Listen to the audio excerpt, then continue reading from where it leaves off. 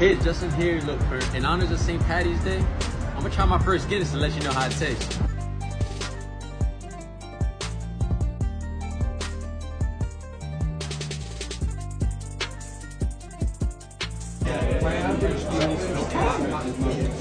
Listen, I have to say, after that first one, I was an IPA guy, but I might be more of a Guinness man now. Hey guys, Guinness number 2.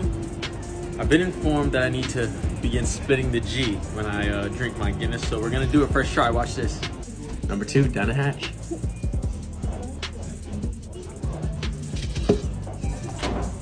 Fuck. I didn't spit it, but you know. I would say.